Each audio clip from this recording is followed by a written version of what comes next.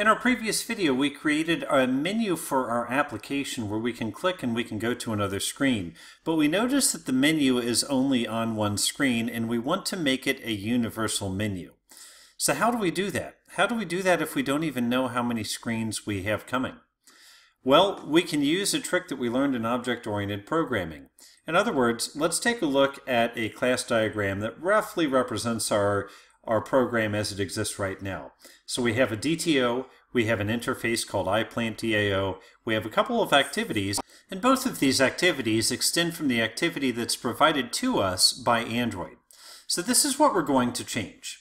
I'm going to disconnect these activities, these classes, from the Android activity, and I'm going to make a common superclass activity called PlantPlacesActivity.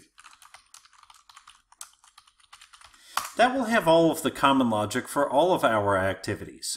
PlantPlacesActivity will extend from the activity or the action bar activity or whatever you want to call it that is given to us from Android. Now, instead of color capture activity extending directly from Android's activity, we're simply going to have that extend from PlantPlacesActivity. And the same thing for GPS-a-Plant. We'll have that extend from PlantPlacesActivity.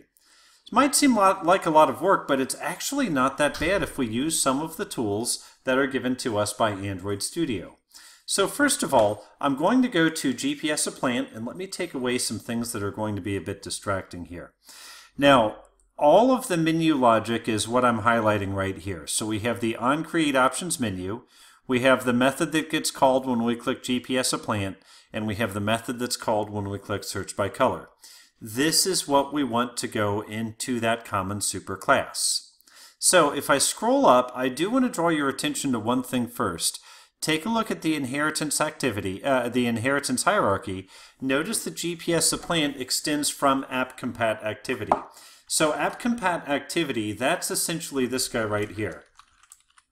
Okay, and what I want you to notice is that when I refactor, what I have highlighted here in blue is going to be a bit different. So let's go ahead and do a bit of refactoring. I'm simply going to right-click anywhere with the class open. I'm going to choose Refactor and then Extract, and now take a look down here, Superclass. So right-click, Refactor, Extract, Superclass, and this is going to do what I showed you in Argo UML for the class called GPS-a-Plant. So let's give this that kind of common superclass name. We'll say PlantPlacesActivity, just like so. Everything else looks good. Now here's the cool part. This tells me what it wants to extract and bring up to the superclass, and it lets me choose. onCreateOptions menu, yes, that's one of our menu methods, so we want to bring that one up. GPS-a-Plant clicked and Search by Color clicked, those are also both related to our menu. None of the others are related to our menu, and go to color capture I can actually remove. So we're just taking 3 of these, and I choose Refactor, and I want you to take a look. Go ahead and add, just like so. Okay. Add this to get, there we go. Now I want you to take a look at GPS-a-Plant and what has changed. First of all, if I look at GPS-a-Plant, you see it no longer extends action bar activity. Now it extends PlantPlacesActivity, just like we planned here. GPS-a-Plant extends PlantPlacesActivity, PlantPlacesActivity extends AppCompatActivity. Okay, now I scroll down, and if you notice, the methods that used to be here are no longer here. So those methods have been removed, and where have they gone? Well, if I control-click on PlantPlacesActivity, take a look. PlantPlacesActivity now extends AppCompatActivity, as we expect, just like so. And then we see the GPS-a-Plant clicked menu and the Search by Color clicked menu, and we save. So we can quickly confirm that the application still works as it always has. And sure enough, GPS-a-Plant comes up. I click Search by Color, and it takes us to color capture. So all we've done is refactor or realign what is under the hood in our application, but we haven't actually added the menu to color capture activity. Let's go ahead and do that. If we look at color capture activity, we see that color capture activity still extends AppCompatActivity. In other words, this line, instead of going to PlantPlacesActivity, is going all the way up to AppCompatActivity, which is not what we want. We want it to continue to extend from we want to change it so that it extends from plant places activity. So to do that is actually fairly straightforward.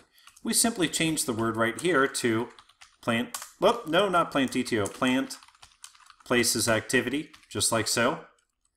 And now the nice thing is, because we have kind of kinked this line, because we have taken, let me actually do that in real life. We've taken what was a line that looked like this, we took that away, and we just made it a line that looks like this instead. Because of that, we now inherit all of this extra magic from plant places activity. So let me save, and let me go ahead and deploy our app again, and let's see what it looks like. The application is up now, and take a look. I click search by color, and you see we go to the color capture screen. I click GPS a plant, and nothing happens, but we can fix that. Nonetheless, we do see that the menu is now universally applied to any activity which extends from plant places activity. Okay, we do also still have the dilemma where whatever screen we are on still has the option, it still has a menu option to go to that screen. We'll take care of that in the next video. But right now, let's just try to make this last part work, where clicking on GPS a plant will actually take us to the GPS a plant screen. This will just take a couple of lines. So I will say intent, GPS a plant intent equals new intent. So this is an explicit intent, which means we are saying explicitly where we want to go. So we start with just this, which represents the current screen, in other words, where we're starting from. And then we're going to say GPS a plant dot class, which says take us to that GPS a plant screen. Terminate with the semicolon, and then start activity, and we'll say GPS a plant intent. I am going to go ahead and say finish at the end of this, because we're considering GPS a plant to be our main screen, and if we're going to that screen, that indicates we're not currently on that screen, so we can go ahead and wrap up whatever screen we're on and go back to GPS a plant. So I choose save, and let's deploy, and let's see how this looks. And with the application running now, we see I can click search by color. That takes me to the search by color screen. From there I can click GPS a plant, and I get right back to the GPS a plant screen.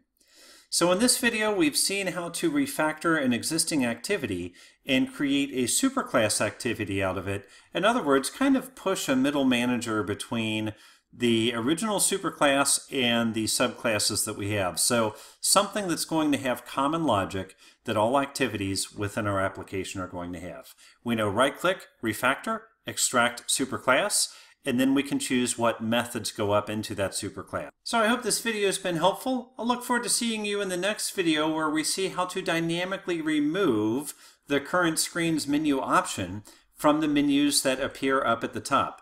And as an added bonus, we're going to remove the current screen's menu option without using an if test or a switch case statement. We're going to use the template method design pattern. I look forward to seeing you then. Thank you.